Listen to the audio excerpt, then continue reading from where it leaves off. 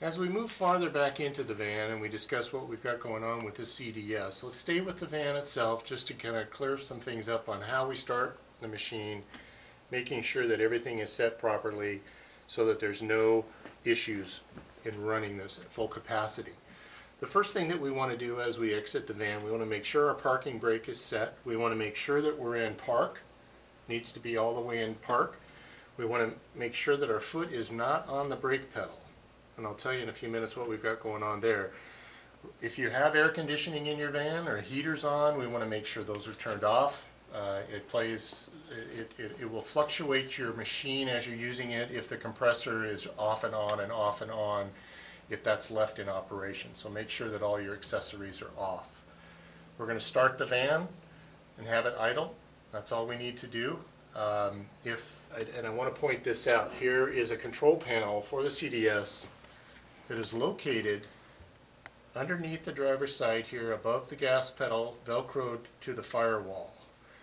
Now this control panel, all it is doing is reading, making sure that our parking brake is set, that our gear is in park, and that there's no depression on the pedal. It's also reading a yaw sensor in the newer vans, such as this one is a 2014, and that sends a signal to the onboard computer that the van could be moving, and therefore that'll also interrupt this. It doesn't stop the CDS from being started, but if any of these things are in jeopardy or if something's not right, it will not let you ramp up the RPMs on the CDS, but it will not stop it from starting. So in the case of a situation where it won't ramp up, make sure that everything is the way it needs to be, and it should be just fine. Lights will indicate on this board, and it'll tell you exactly what the issue is. So let's keep that in mind. Now let's move back into the power pack and into the CDS unit itself. Whether we're on a flat surface or if we're on a driveway that has a fall to it, let's make sure we put our tire chocks in just for safekeeping here. So let's get those in place. Something easily forgotten, but let's make sure we do that. As we move back into the van and get to the CDS unit itself, we have our van running, we have our parking brake set, our brake pedal is not being impeded, and we've got it in park. So at this point in time, let's start the machine.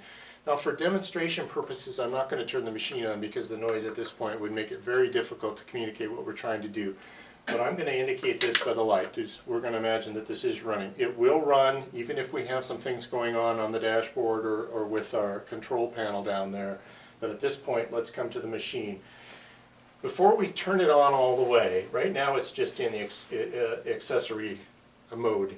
Before we turn it on, we want to make sure all of our buttons, all of our toggles here are in the down position or off position.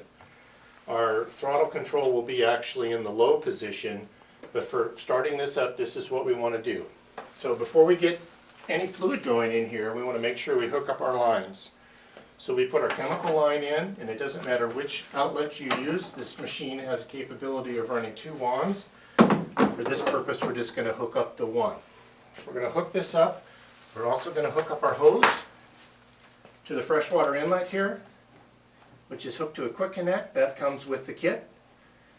You're ready to go. We're going to turn the water on. Keep in mind before we hook this up, in retrospect, flush your hose. If it's a homeowner's hose that's been sitting out, make sure you flush it before you hook it up to your machine. That'll keep any debris from going into the machine itself.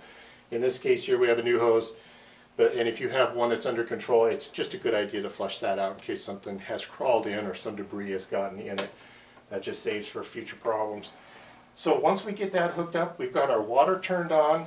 By turning on our water, we're automatically going to be filling the water box, at which point the shutoff float at the bottom, if it doesn't have water in it already, will be raised, and that'll make sure that everything's going to work. So once we get that done, we're pretty much ready to go here to start it up.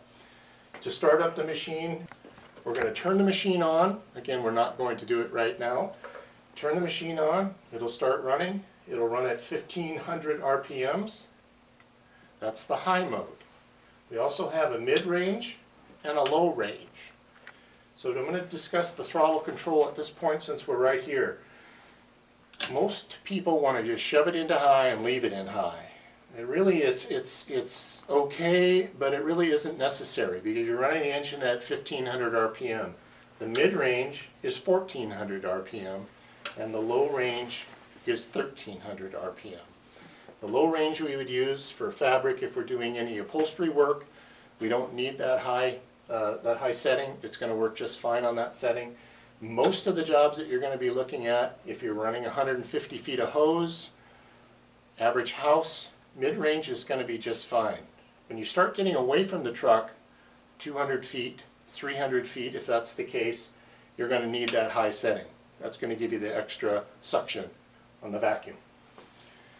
We are at this point, if we didn't have a garden hose to hook up, and we had a freshwater tank on board, and that's where we're getting our water source, before we fire it up, we want to make sure that we have the freshwater pump turned on, and that's what this switch will do right here. That'll start to feed the fresh water into your freshwater tank on this end of it, and it'll get the float up and you'll be able to operate it. The next step is if you have a pump out, and I'm going to move over here to the cab side. The next toggle switch we have on our panel here is the pump out switch. Now our machines have two options basically besides the freshwater tank and any kind of holding tank and whatever you may have back here that's extra. The two options are the automatic pump out, we call it the APO, and that is activated with this toggle switch right here. Now what that's going to do is it's going to allow the tank to fill up to a certain degree. It's going to come up to about, this is a 100-gallon tank. It's probably going to run up to about 60 gallons before this float on the top is engaged, at which point with this activated, powered to the pump, it will automatically pump out, which means at this point there is, and we'll come around and we'll look at that in a second, but that's what that machine there is for. And this is the toggle that will control it. If you don't have the APO, then that's going to come out of the picture. You don't have to worry about it. But the machines are equipped to handle it at any point in time. You can add it later if you need it.